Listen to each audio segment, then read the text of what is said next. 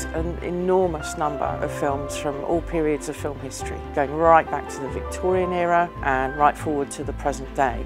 And these are all celluloid films, so they have to be kept in these cool conditions, which is why it's cold in here. The 20th century captured nearly everything that was going on, so we're a kind of depository of that visual history. We rescue the films and we keep them safe in these big vaults. This part of the collection is largely on celluloid, which is inherently unstable, so it begins to decay almost the minute it's made. It's a chemical sandwich of complexity, all fighting each other. The BFI National Archive is one of the biggest in the world. Now, this might be a surprise because our film industry is relatively small if you compare it with Hollywood or France, but we've got this massive, massive collection. And this is historical. It's because London is where it is in the world.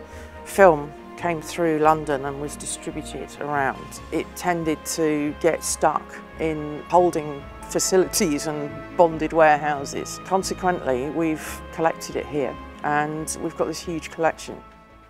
So there's all kinds of things on these shelves. I mean, it's fascinating. I'm just looking at some of the titles that are written on the cans. Passion of Joan of Arc, that's a fantastic one. That's Dreyer, you know, great classic movie which was lost for years and years and years and turned up in an asylum.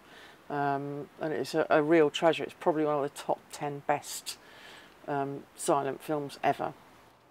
So I specialise in very early film. I think probably that's what I find most exciting. Lifting, you know, the film out of a can and sort of seeing something from like the 1890s is incredibly exciting.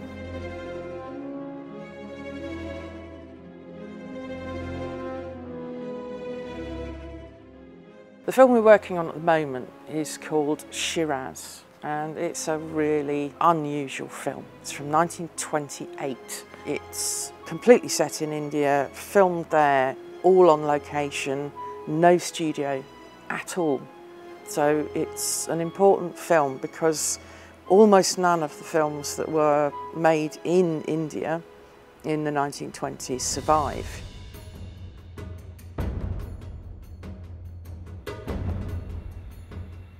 We've been working on a Shiraz for about 15 months through initial planning and searches around the world to see if there were other copies elsewhere. Overall, there's a combined team of nearly 30 people working on a major restoration project like Shiraz. The largest group of people will be the ones working on the digital image repair. So after the films are scanned, all those scratches and marks that have accumulated over 9 decades of usage are removed digitally from the scans.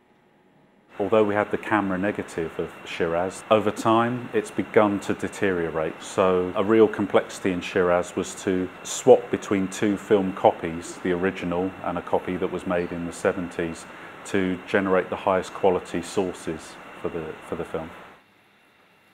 Filmmaking in the 20s, late 20s, is very different to the late 40s or the late 70s or now.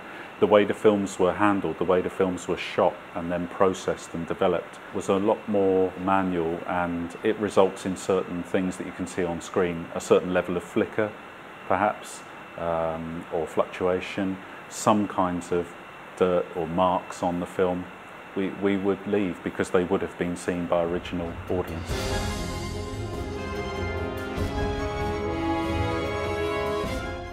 You're really strongly aware of the fact that you're representing somebody else's work, and in the case of Shiraz, the filmmakers aren't with us still, so it's that obligation to present their film fairly, you know, and make sure that it can be seen in the way it was when they made it. There's no original score, it doesn't survive. There may not even have been one. So we have commissioned Anushka Shankar, which is an extraordinary piece of luck. So one of the leading sitar players in the world is going to give it that Indian cultural feel that it so badly needs. She'll be doing something which bridges the gap between the period in which the film was set the period in which the film was made in the 1920s and now.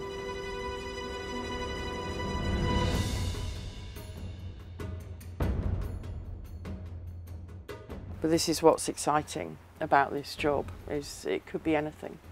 It could be a great classic, it could be something completely unknown.